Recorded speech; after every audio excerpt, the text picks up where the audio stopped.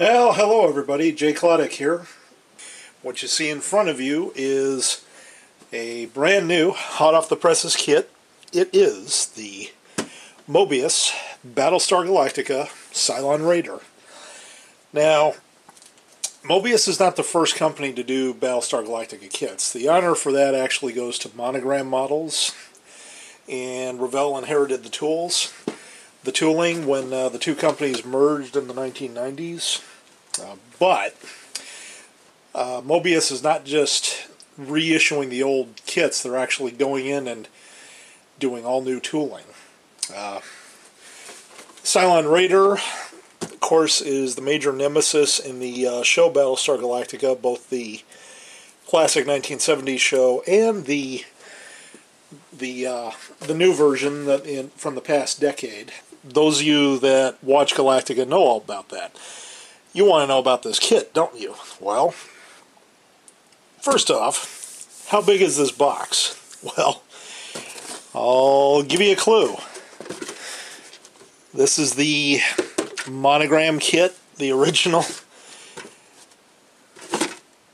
Bigger box. In fact, this box is so big, I think Moebius could use it to stick one of their semi-tractor trailer kits in here. This is a big box.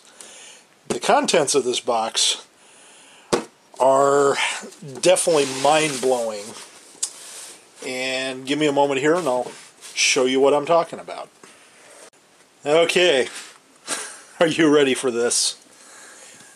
Normal size hands. How's that for big? Very big.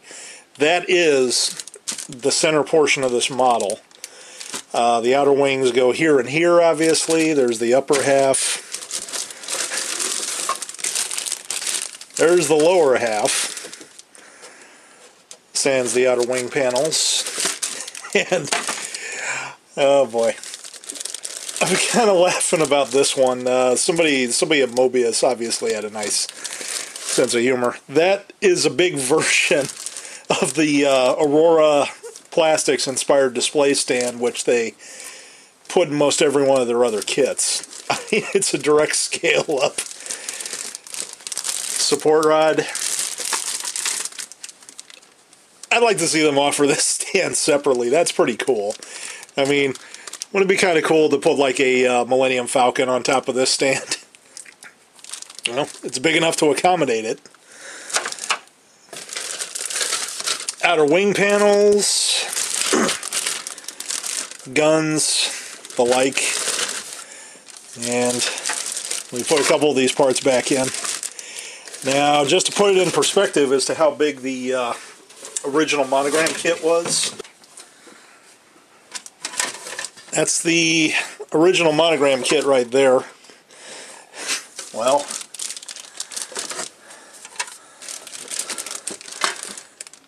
you know, if this big kit was Dr. Evil from the Austin Powers movies, I'd be calling this one Mini-Me.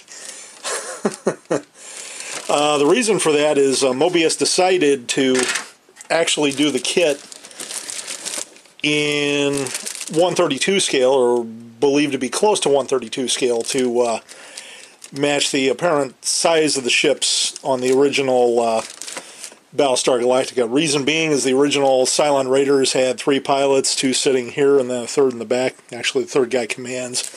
Occasionally had Baltar riding in the back seat as well. So, naturally, it's a big ship. So big, in fact, that it kind of dwarfs your typical Colonial Viper there. This is a Moebius model of the Viper Mark II from the new show that I built a few years ago for my buddies at the Sci-Fi UK website. We had a group build to do some Vipers and custom markings for a hangar deck scene. So I built this, shipped it over to them, they used it in the display. I'll probably shoot a video on this one to talk about it later. But in any event, no wonder why the Colonials had an easy time shooting these things down. I mean, these ships are huge. I think somebody who was the worst pilot in the Colonial fleet probably could have shot a Cylon Raider down. But enough kidding aside, I mean, Is it 132 scale? Some people are saying reference-wise this is probably closer to 148. I don't know. All I know is it's big. But one nice side benefit is, as I understand it, the size of this model this kit is actually also studio scale sized. Meaning that before, if anybody wanted to do a Cylon Raider, they had to build like an expensive resin kit that was made using Parts Masters, or go through a lot of work to collect a lot of the original parts. I mean, looking at the back of the hull here, some of the light glare doesn't blow everything out. I can see pieces of 1/35 scale tank treads, transmission covers, probably from a Tamiya tank, road wheels. There's a lot of parts on here that are identifiable. So if somebody wants to do a, quote, studio scale, unquote, model, they can actually get this kit and build one. And even building it out of the box, they would end up with a pretty nice looking replica. Although if somebody wanted to, they could actually even collect some of the smaller parts to actually make their model actually look even a little bit better. Here's a bag of some of the more recognizable assemblies, such as the cockpit louver, and I'm of the opinion that the original part for this may have come from like some 124 scale car model, because for those of you that are about my age, I'm about 43 years old. Back in the 70s, 70s and 80s, if somebody got a car with a big rear back glass, they could put like this louver covering over it to keep heat to a minimum inside the car, but somebody could look straight through back so it wouldn't interfere with vision. The Cylons is kind of the same deal. So they look through these little holes going straight. I don't know.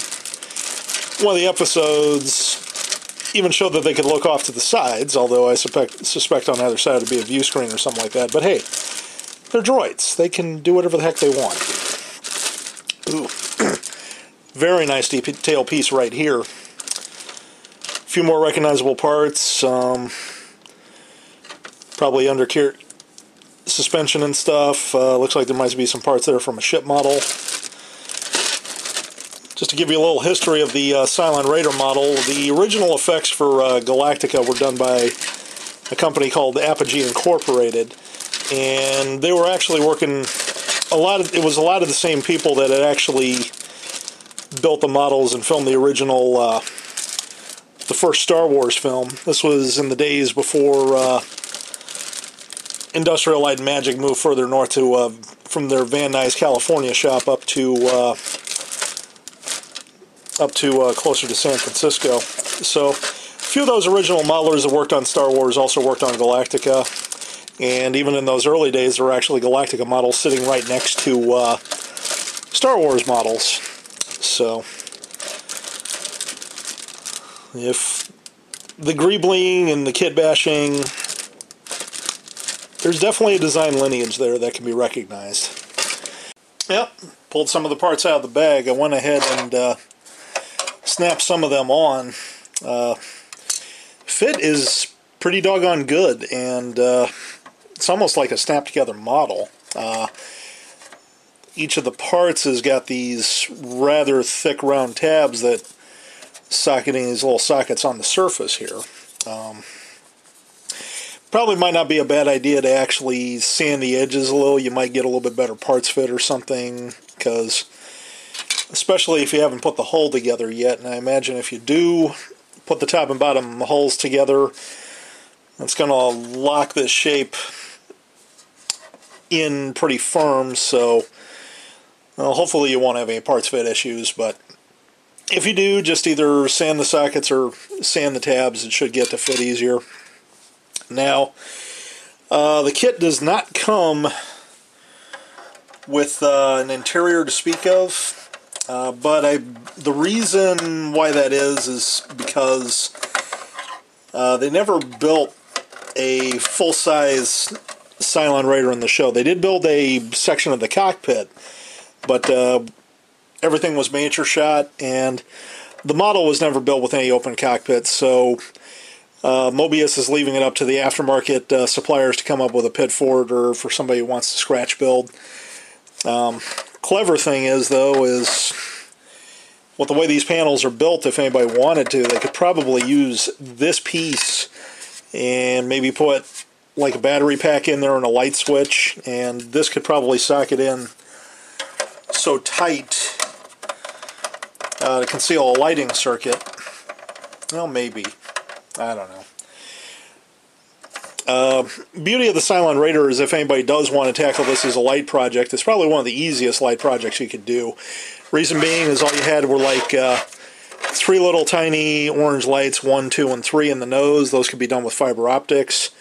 And in the back, of course, the engine pods. And yes, Moebius does provide 2 clear inserts, 1 for each engine, to go behind the exhaust vanes. So if somebody wanted to, they could light up the engines. Looking at the bottom of the hull,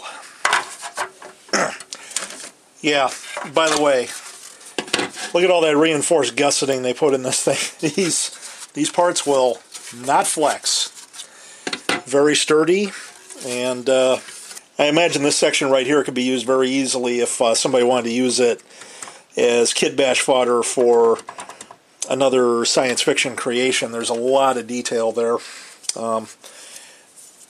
One thing that's nice is on some of the parts they actually did separate molds. For instance, this is like a bottom cover here, and so this contains the support rod for the stand, where you can cover that over. Imagine if somebody wanted to, they could probably take a Dremel Moto tool and chisel that out and use that as your battery pack placement. And with this pressed on, nice and firm, once you sand these a little down and do some test fits, it should work quite nice. But overall, I'm really liking what I'm seeing. Nice recessed panel detail down here. Comparing it to the original kit, I mean, if anything, it does kind of reinforce just how good Monogram did these kits back in 1978-79. I mean, yeah, there's a little bit of detail difference there, here and there, but overall, not a bad job. And by the way, for those of you that might be thinking, okay, I'll get the new Cylon Raider, I'll put my old ones up on eBay, don't do that yet. Reason being is that Moebius just announced that they are doing 1/72nd scale versions of the Mark II and Mark VII Colonial Vipers from the new Galactica series. As a result, well, the old Revell Cylon Raider, or correction, Monogram Cylon Raider. Yes, they are one company, but I like to refer them as Monogram, because this is a Monogram design, not a Revell design. 1/72 scale, or at least pretty doggone close to it. So, you got the perfect companion. You could put like maybe one of these in an original Galactica docking bay. But yeah, don't pitch these out yet. These were actually pretty good for their time, but this thing is big. And plus, not to mention the fact that I know there are a lot of modelers out there that don't have the room for something like this, but they might have room for something like this. Here's what else you get in the box in addition to the model parts. You get decal sheet, relatively small. There's only, I don't know how well you can see them, there's 2 of those pentagon symbols on the wings. You get an original Ralph McQuarrie, a print of the original Ralph McQuarrie pre-production art. That guy really knew how to design some pretty cool ships. And I would love to scratch build this version of the Galactica one day. And the instruction sheet. Everything's well laid out. Engine vanes, top and bottom pieces. Illustrations are easy to read. They're nice and clear. Yeah, basically you've only got 4 major parts assembly steps. Now, the color scheme for the Cylon Raiders is been a bit of a source of a conjecture. I don't know if anybody knows what the actual original colors were. I've got some decent pictures of the studio model, but it looks like the overall color is some sort of a pale yet cool gray color scheme. Cool gray meaning it's got some bluish tint to it, whereas a warm gray would have more of a tannish tint. So by that reckoning, the plastic that it's molded in, definitely more of a warm gray coloring. There's some areas of black and subtle weathering effects. One could really go to town on this combination of pastel chalk weathering, airbrush weathering. There are some areas where there's some accents of look at that, details, cool gray. They even call it out, kind of more like a medium gray, I would say. So, but yeah, just basically get whatever pictures you need and go to work. Now, some other modelers aren't too crazy about this. Rather than giving you big decals for the stripes on the wings, they're giving you paper templates. I kind of know why they did this. The reason being is that the outer wing panels, they look relatively featureless, but there are some bumpy areas that a decal would have to conform to, and it may not do it very well. And so painting is the better way to go if you've got the ability to do it. These, I would say, photocopy them. You could probably photocopy them onto, either scan them and print them out on Frisket paper, or you can wait for, I'm sure somebody's got, like Aztec Dummy, for instance, has probably got some vinyl templates coming out. But probably what I'm going to do is I'll make a quick photocopy, cut the photocopies up, and use those as paper templates, and I'll just use masking tape to mask it off. Beauty of it is even with the curvy area of the stripe, I've got some relatively skinny masking tape that should be able to get that nice complex stripe in there and get it looking pretty good.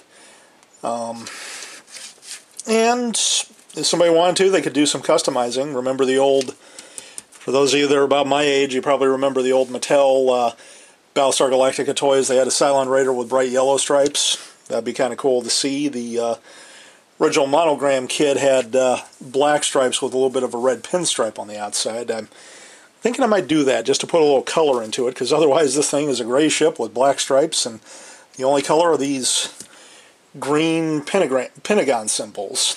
So, but in any event, I like what I see.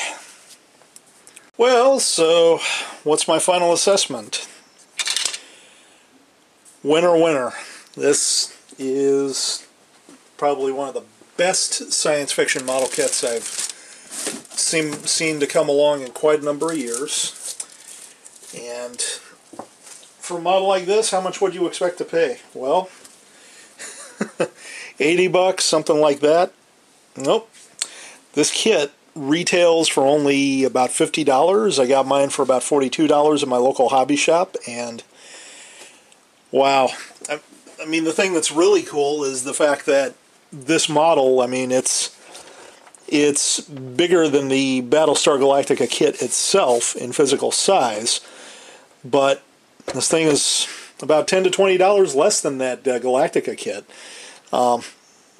And I do understand that the Galactica kit does have some more complicated shapes, but I mean, hey, a $40, a $41, $42, or even $50 studio scale model kit in styrene, not resin, that is almost unheard of today. I mean, heck, there are some Tamiya model kits of 48 scale World War II airplanes you can't even pay that little for. I mean, that's just incredible, the amount of value that you get for the price. I would have to say this thing is probably bargain of the year in terms of how much it costs versus the value that you get out of it.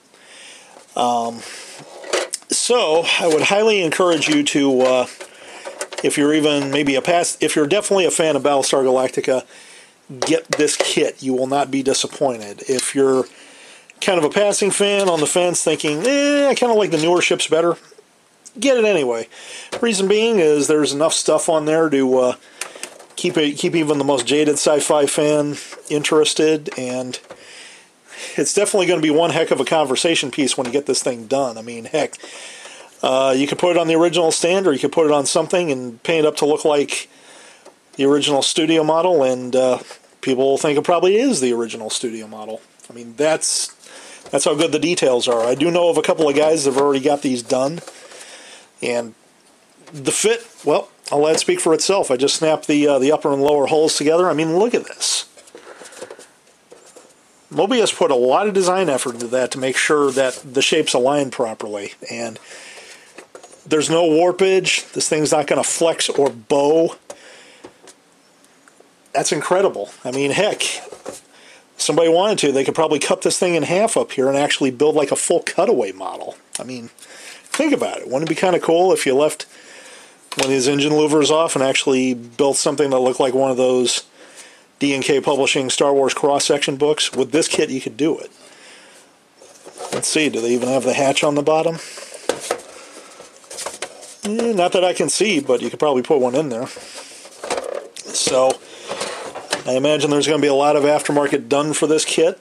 But at the same time, too, like I said, lighting this one is not going to be very difficult with just 2 or 3 LEDs and some fiber optic cable.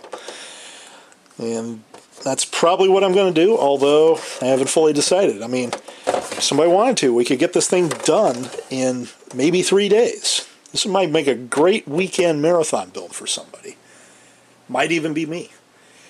But in any event, I'm going to try to get this thing done for Wonderfest, which is coming up in a little over a month. And when I get it done, I'll have it there. My 1/350th scale Enterprise is done, finally.